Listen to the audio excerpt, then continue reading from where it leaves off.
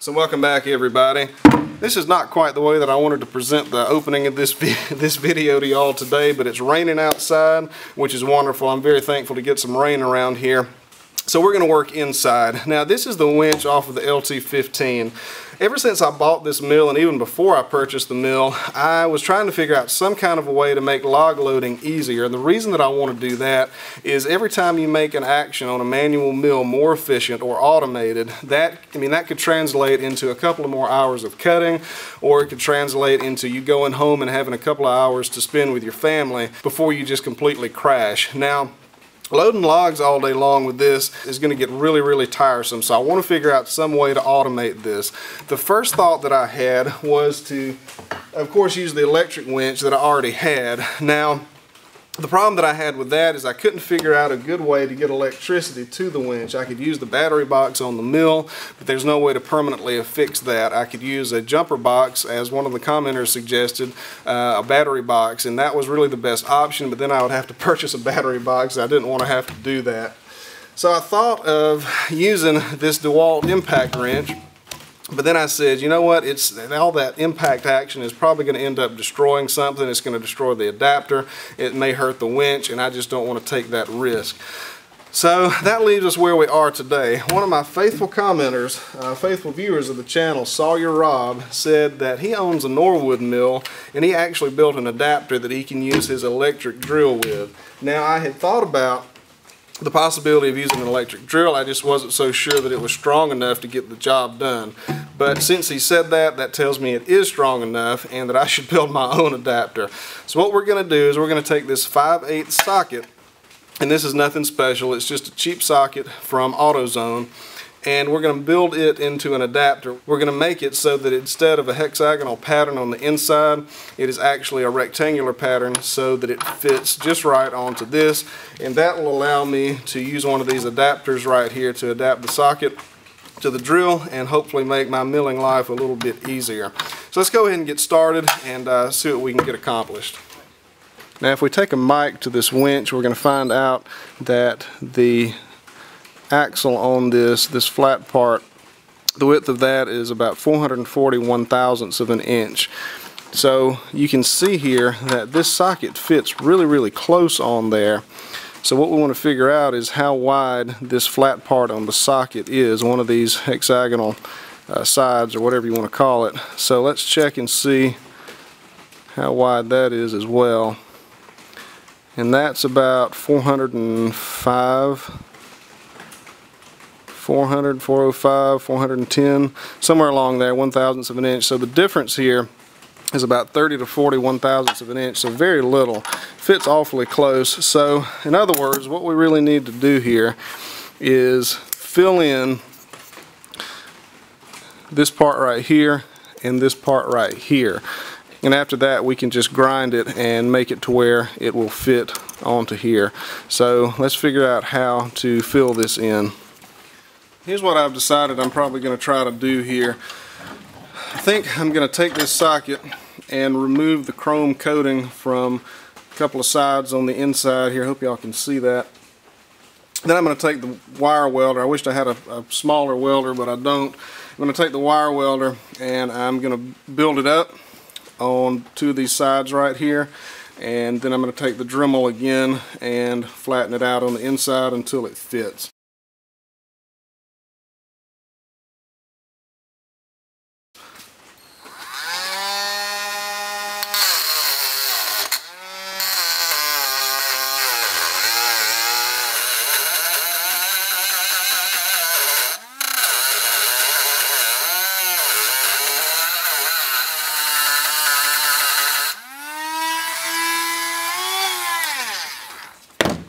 So it didn't take very long for shiny stuff to stop coming off of there. Now I'm not sure if that's because the burr simply wasn't doing anything, or if the chrome coating on this is just so ridiculously thin that that's where it stopped. Either way, I don't know if it's good or not, but we're gonna put a weld on it and see what happens. So I really think a MIG welder or something like that would be my better option here, but this is what I've got. So we're gonna set this to a little bit cooler, and we're going to set the feed fairly slow, and we'll just see what happens. I'm sure I'll have to adjust it as I'm going, but we'll just see. I have no clue how this is going to work. I've never welded a socket before. The first time for everything.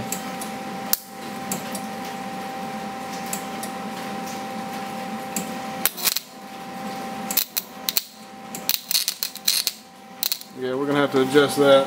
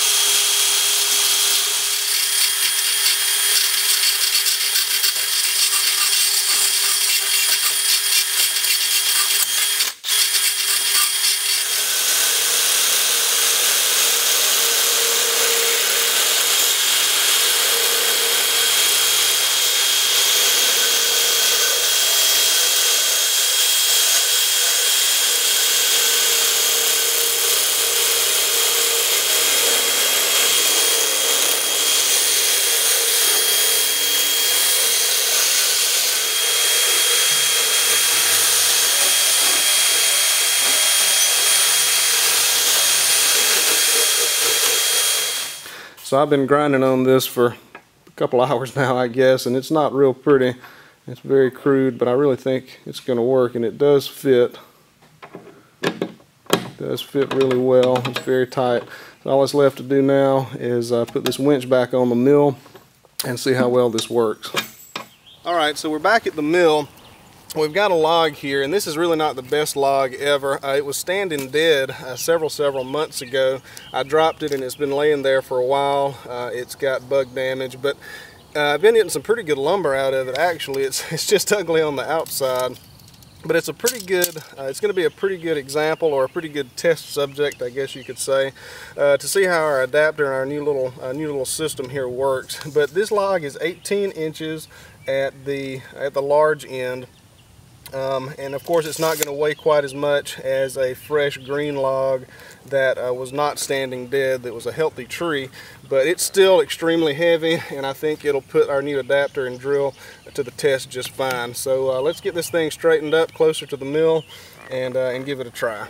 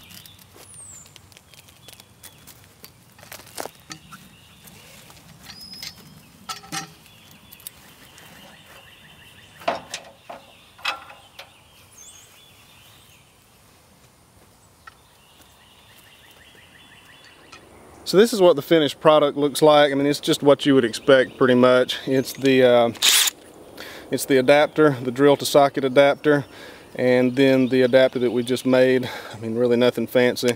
Let's go ahead and see how it works. I'm not going to lie and say that I'm not nervous. I certainly do hope that this works. I've got high hopes for it. So of course I'm not worried about it getting the log up to the mill. I'm concerned about it getting it up the ramps. Nothing else to do but try it. Quit stalling and try it.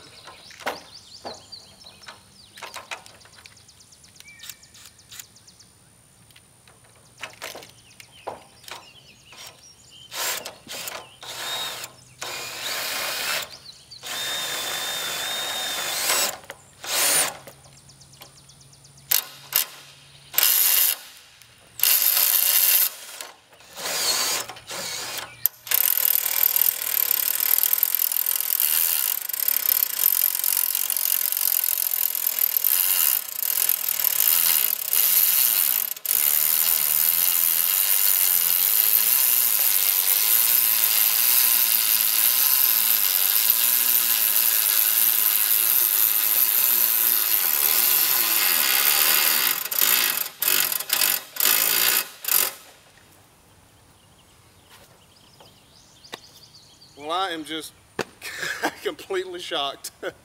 Look at that.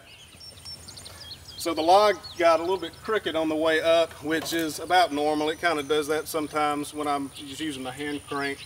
So we'll just try to, yep, there it went. I cannot believe that. That is amazing. That was worth $6. Wow. Let me give y'all a close-up shot of that drill working before the log gets on up there.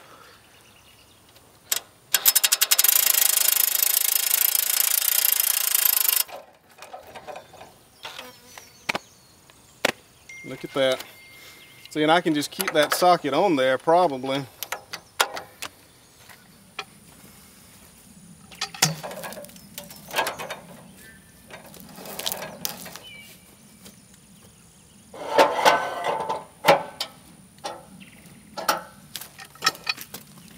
So guys, that's it for this video. I can't tell you how pleased I am and frankly really surprised that that worked so well. I expected it to work. I mean, I expected it to work up until the log got up onto the ramps, maybe halfway up the ramps. I just didn't think that the drill would have enough strength to pull it on up like it did. But man, it pulled it on up, and it had plenty of strength in reserve. And I mean, the socket worked fine, the adapter worked fine, the drill did its job, and I mean, good grief, for all of y'all with manual mills, and especially with LT15 goes like this, I mean, it's not super hard to turn that hand crank. It's really not. But after you do it a while, it's going to wear you out. And I'm expecting this to increase my board footage per hour as well, because I mean, it got up on the ramps, it got up on the log deck much faster as well. So not only is it going to save me being tired at the end of the day, it's gonna you know, it should increase my board footage as well. So yeah, I mean, I'm shocked. I'm frankly just shocked at how well that worked. Thank you, Sawyer Rob. You have really really helped me out. You've really helped me out with your simple comment on one of my videos. So that's one of the beauties of YouTube is you know, there's a lot of crazy comments that I get in the comment section, but every now and then, actually I get a lot of good comments, but sometimes I just get some gold comments, and this was one of them. So thank you, Sawyer Rob. You're the subscriber of the month here at Fall Line Ridge, and I will see y'all next time. Thank y'all for watching.